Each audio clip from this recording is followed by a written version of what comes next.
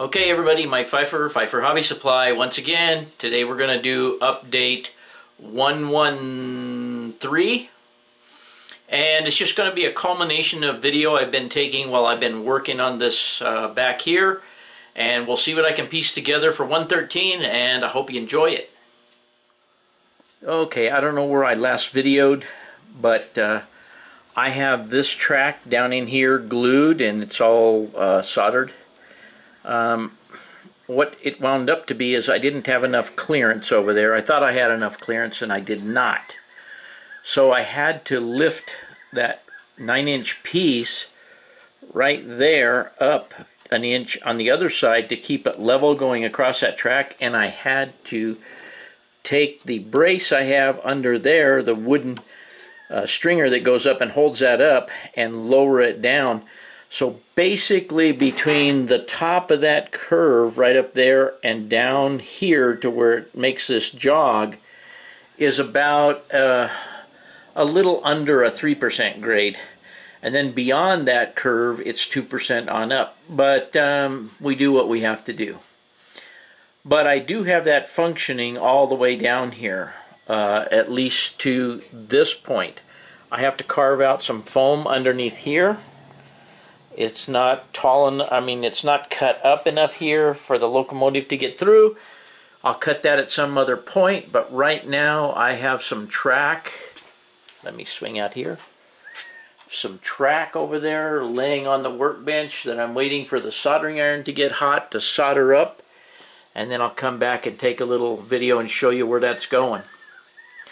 This outside line here too, I've come to the realization that all the way down over to the back corner over there and possibly even partially down there is going to have to be 3%. It's just going to have to be.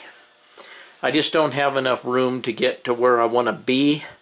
This track out here, no problem, I can make it. I have enough room to make it whatever I want to make it. In fact, it can be flat at some point.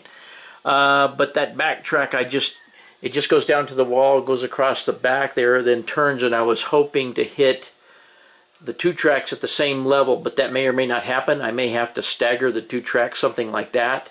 The one on the outside might have to be higher and slope a little more, and at some point they would come down here and come together and then come onto the shelf down here. So I think this is the last video I'm going to do. I think I'll make 113 tonight possibly, maybe tomorrow morning. Today is Wednesday the 3rd or something. I'm not exactly sure. But anyway, we'll see how it goes.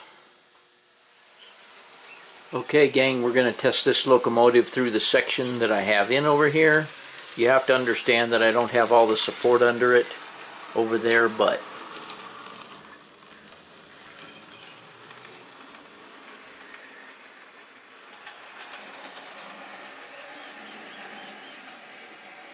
and it's going downhill right there, and right about there it will be at foam level.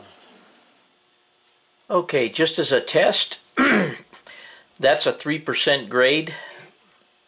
And I'm going to start a locomotive with 14 cars, single GP locomotive.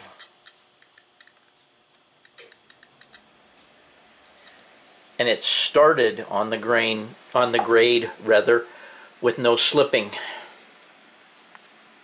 And if they all stay on the track, we'll watch it come all the way up here.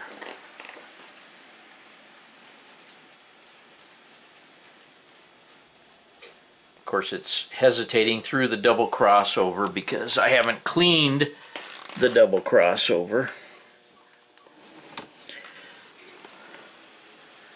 But now the cars are on 3%, or most of the cars were on 3%. Now the locomotive and cars are entering 2%.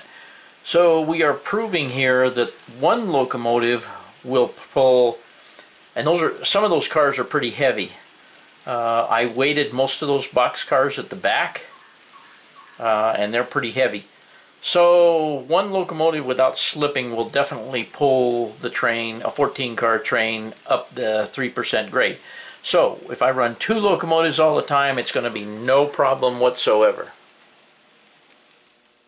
Okay everybody, that's 113. I hope you enjoyed it. It seems like the plan is coming together. I have to do, as no, I didn't say in the video, but I'm going to tell you right now, we have to do 3%, or maybe I did say it in the video. I don't know. I've recorded clips so often that I don't know where I am. But it's going to have to be 3% from where it crosses over there on top down, because I don't have enough room. And I think I did say that in one of the video clips, so I won't bore you with that again. But it's going to have to be 3% to a certain point down here, and obviously that's going to be okay. So, hope you enjoyed the video, and thanks for watching.